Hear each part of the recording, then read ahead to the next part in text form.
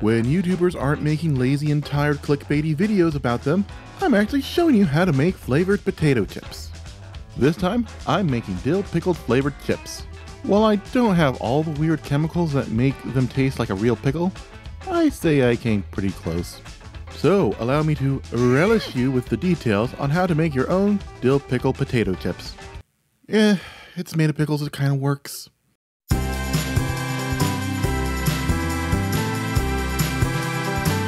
Alright, now then, bust out a mandolin slicer, link in the description if you need one. Make sure it's on its thinnest setting. And grab a peeled russet potato and start slicing away. Oh, and don't make the same mistake I'm making. Please use some form of safety gloves. Ow! See? This was not a skit. I really did slice myself. Alright, next, transfer our potato slices to a bowl of cold water. And you know what? I'm done being an idiot. I'm going to grab the gloves. Alright, give everything a nice toss. Then lay out a tea towel and spread them out evenly. Next, let's grab a second tea towel and pat them dry. This is important because if we drop wet potatoes into hot scalding oil, it's going to overbubble and start a grease fire. And let's be honest, this is not what our doctors had in mind when we said we need to burn more calories. Alright, now let's transfer these to a plate.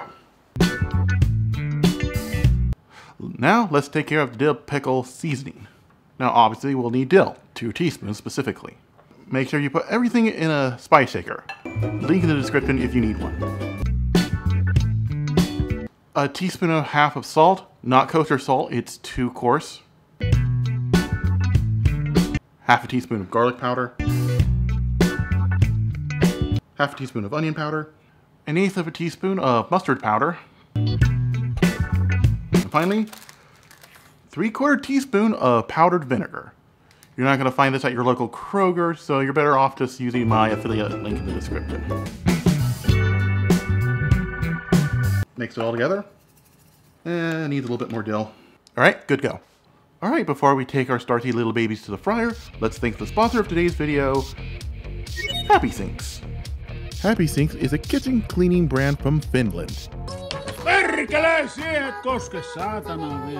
And it has one goal in mind, sustainability. Browse from their selection of high-quality, eco-friendly products. I got their fruit fly trap because recently I started a compost pile. With the help of Happy Sinks fruit fly trap, I can cook and not worry about those buzzy little bastards. If you're interested, use my link in the description to get 10% off your first order. Thank you Happy Sinks for sponsoring this video. Alright, sponsor's done. Back to the food. I have here a straight-sized saute pan filled up halfway with oil. And I have here a cooling lined baking sheet with paper towel. And since it's already at 350, let's dump in our taters.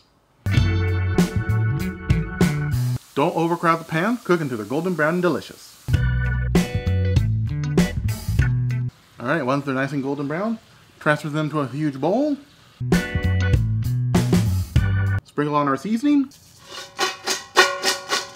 Give them a good toss so it's nicely coated.